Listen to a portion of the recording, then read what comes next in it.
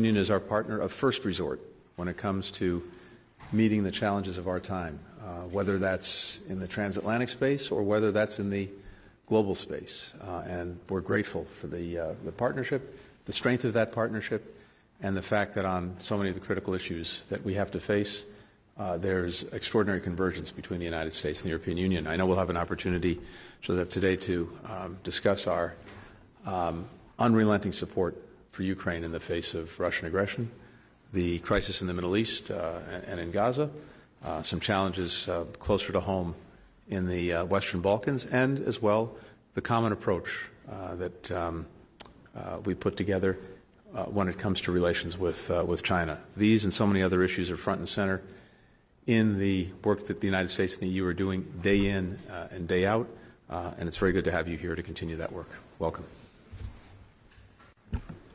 Thank you. Thank you very much, my dear friend, Secretary of State, for receiving me and my delegation. I very much appreciate our regular dialogue between the U.S. and the European Union, especially in those extraordinarily difficult times. The world is becoming darker and darker. That's what I told to the Security Council yesterday. And the developments around us made our security inseparable and only prove the need for the U.S. and EU to work together.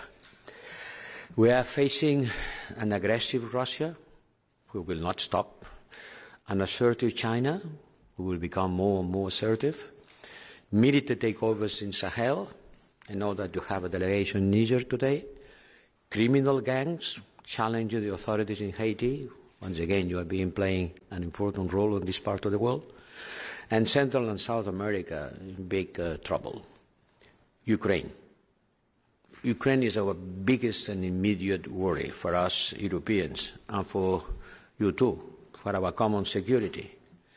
And the Russian aggressor will not stop. We have to stop it.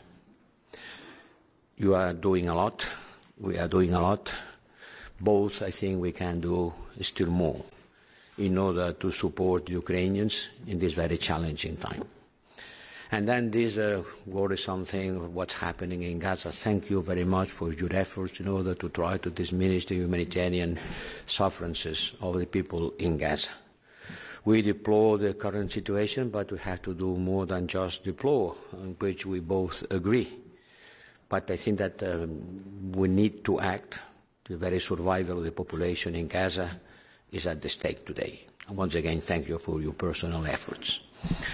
And then we need to clear the humanitarian access through sea, by air. That's good. That's not enough.